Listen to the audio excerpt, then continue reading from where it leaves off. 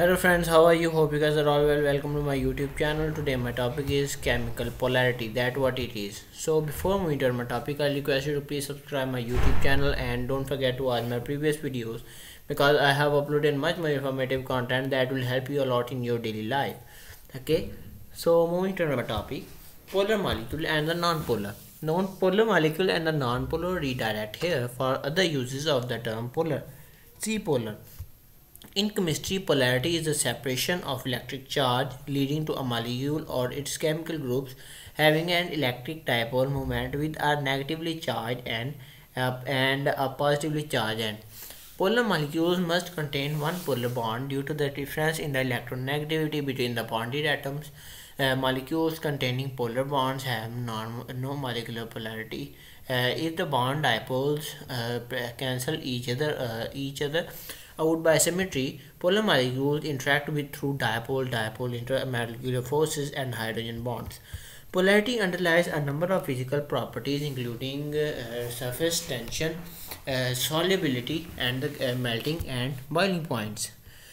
Polarity of the bonds. No, not all atoms attract electrons with the same force. The amount of pull an atom exerts on its electron is called electronegativity. Atoms with high electronegativity such as fluorine, oxygen and nitrogen exerts a greater pull on the electron than atoms with a lower electronegativity such as the alkali metals and the alkaline earth metals. In a bond, this leads to the unequal sharing of electrons between the atoms as the electrons will be drawn closer to the atoms with a higher electronegativity.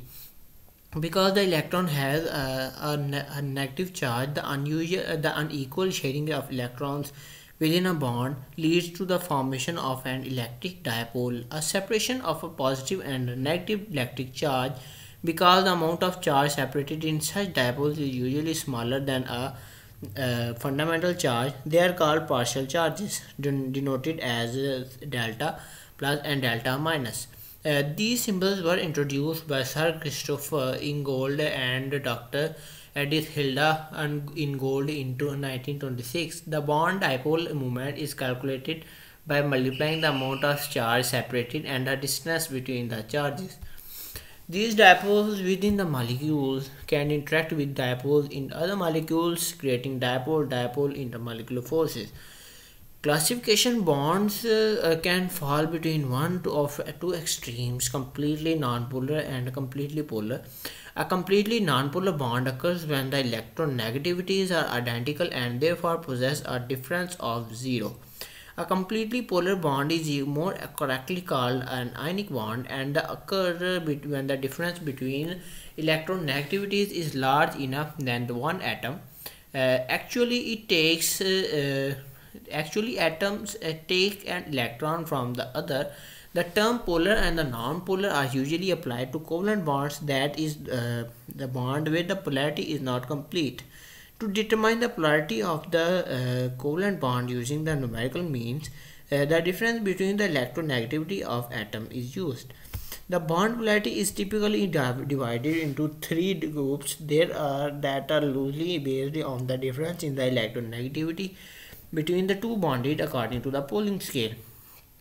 Non-polar bonds generally occur when the difference in the electronegativity between the two atoms is less than 0.5. Polar bonds generally occur when the difference in the electronegativity between the atoms is roughly between 0.5 and 2. Ionic bonds generally occur when the difference between in the electronegativity between the atoms, two atoms, is greater than 2.0. He estimated the difference of 1.7 correspond to 50% ionic character, so that a greater difference correspond to a bond which is predominantly ionic. As a quantum mechanical description, Pauling proposed that the wave function for a polar molecule AB is a linear combination of wave functions for covalent and the ionic molecules. The amount of covalent and the ionic character depends on the values of a squared coefficient a square and b square. Okay, so I think this is enough for today's topic. So please subscribe my YouTube channel and don't forget to watch my previous videos because I have uploaded much more informative content that will help you a lot in your daily life. Okay, So time to go. Goodbye. Meet you in the next video. Press the subscribe button and hit the like button if you like the video. So goodbye.